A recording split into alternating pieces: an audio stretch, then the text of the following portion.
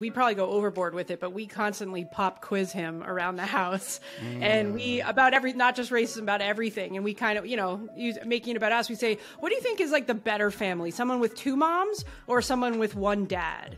And he's like, they're both the same. And we say to him all the time, I say, what skin color of all the beautiful skin colors in the world is the most beautiful? What people are the most beautiful? And he goes, all skin is beautiful. But, I do feel like messages are seeped in every second of their lives, right?